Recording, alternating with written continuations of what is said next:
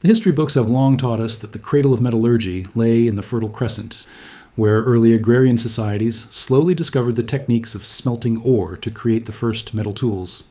In this narrative, the Americas were viewed as latecomers to the Metal Age, a continent whose people had used stone and bone and only encountered advanced metallurgy with the arrival of Europeans. But in Wisconsin, a different narrative emerges. It is a story that upends our understanding of human innovation, revealing that thousands of years before the first pyramids ever rose in Egypt, and long before the wheel was discovered, the hunter-gatherers of the North American Great Lakes were already the world's first industrial metal miners. This revelation centers on a specific, largely misunderstood chapter of prehistory known as the Old Copper Culture. For decades, archaeologists had found copper artifacts scattered across the American Midwest: knives, harpoons, chisels, and spearheads. But their age remained a matter of speculation. The turning point arrived with the analysis of a specific projectile point found near Eagle Lake in Wisconsin, a projectile point fashioned from pure copper, distinctively hammered and shaped. For years, this artifact had been just another item in a collection. Its true significance had remained obscure. It was a conical, socketed spear tip, a design common to the region, but it held a secret that most stone tools could never preserve. Tucked inside the hollow socket, the copper itself had acted like a shield against time. Because copper naturally kills the bacteria that cause rot, it preserved tiny fragments of the original wooden shaft and the string used to tie it. This preservation allowed a team of geologists and archaeologists to perform Accelerator Mass Spectrometry, or AMS, dating. To understand why this matters, you have to look at how things were dated in the past. Traditional radiocarbon dating measured the radioactive decay of carbon-14 by detecting the beta particles it emits. Because these decay events are rare, large samples were required, sometimes forcing researchers to destroy valuable material. AMS works differently. Instead of waiting for atoms to decay, it converts the sample into ions and accelerates them through electric and magnetic fields. Because carbon-14 is heavier than the more common carbon-12, the accelerator separates the isotopes by mass, allowing scientists to count individual carbon-14 atoms directly. This makes AMS far more sensitive and allows accurate dating from extremely small samples. The results were unprecedented. The organic material dated back approximately 8,500 years. This single data point significantly pushed back the timeline. It placed the manufacturing of copper weaponry in the Great Lakes firmly in the early Archaic period, a time when the glaciers of the last ice age had only recently retreated. It suggested that the indigenous peoples of this region were working metal at a time when their contemporaries across the ocean were still strictly using Neolithic stone technology. To understand how this was possible, one must first look to the unique geology of the region. Roughly 1 billion years ago, a massive crack opened in the earth, nearly tearing the North American continent apart.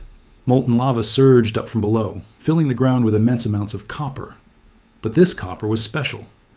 In areas such as Europe or the Middle East, copper is locked inside rock as ore, meaning you have to cook the rock at incredibly high temperatures to get the metal out.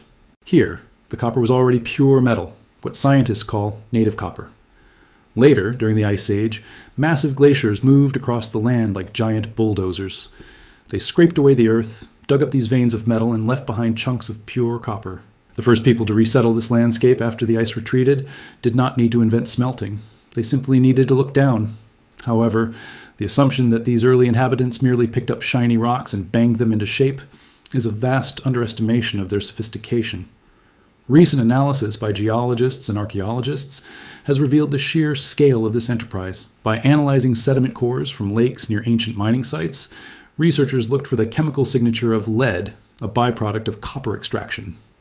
Now, this might seem puzzling because the copper itself was pure and required no chemical processing. However, mining is a messy, dusty business. To get the copper out, the miners had to pulverize the volcanic rock that encased it. This surrounding rock contained trace amounts of lead. The sediment data tell a story of an industrial revolution that began roughly 9,500 years ago. This timeline is significantly earlier than previously believed, pushing the start of North American mining back by thousands of years. For context, the oldest known copper processing in the Middle East, producing mostly small pendants and beads, did not appear until roughly 8,000 years ago. The data indicate that mining activity intensified rapidly, reaching a massive industrial peak between 7,000 and 5,000 years ago. On Isle Royale alone, an island located in the waters of Lake Superior, thousands of ancient mining pits have been documented. However, the story of the old copper culture contains a twist that is even more baffling than its early start, its sudden stop. Around 3,000 years ago, the archaeological record shows a dramatic shift. The pollution by lead in the lake sediments drops back to natural background levels. The great mining pits of Isle Royale fall silent. The production of heavy copper weaponry virtually disappears. When European explorers arrived millennia later, they found the Native American tribes of the region using copper almost exclusively for small ornaments, beads, and tinkling cones. The knowledge of how to make heavy tools had not just been lost, it had been abandoned. This regression contradicts the linear view of human progress, which assumes that once a society gains a technology like metal, it never gives it up. Why would a culture that had mastered the ultimate material for 4,000 years suddenly return to stone and bone? The answer, provided by modern experimental archaeology, forces us to rethink the definition of better. One team of researchers established a laboratory to recreate and test these ancient tools. They forged replicas of the old copper spear points and pitted them against replicas of stone and bone weaponry from the same era. They fired them into ballistics gel, a synthetic material that mimics the density of animal flesh, to measure durability and lethality. The results were illuminating. Copper, for all its prestige, is a soft metal. Tests showed that a copper arrowhead, while deadly, was prone to bending upon impact. A bent arrow requires time and fire to anneal and straighten. Stone, by comparison, can be shaped by striking it, which is easier. A stone point might break, but it is made of a material that is everywhere. If a stone tip breaks, you can make another one in minutes. If a copper tip bends, you must engage in a labor-intensive repair process. The data suggested that for the specific task of killing game, copper was not a technological upgrade. It was a lateral move, and an expensive one at that. The only tool that proved objectively superior in copper was the awl, a sharp, thin tool used for piercing leather and birch bark. Copper awls lasted longer and stayed sharper than bone awls, and the archaeological record confirms this. Even after the Great Decline, copper awls remained in use. The people were rational actors. They kept the technology that worked and discarded the technology that was inefficient. But efficiency was not the only factor. The environment itself turned against the miners. Sediment analysis revealed that around 5,000 years ago, the Great Lakes region entered the hypsothermal interval, a scientific term for a prolonged period of intense drought and heat. Lake levels plummeted, drying up wetlands and altering the migration patterns of fish and game. For a hunter-gatherer society, mining is a luxury activity. It requires a food surplus to feed the people digging the pits who are not out hunting. It requires stable trade routes to move the heavy metal. When the climate shifted, the social fabric likely tightened.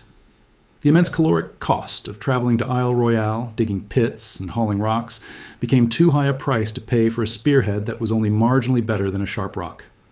Survival took precedence over industry. This isn't a story of failure, but one of adaptability.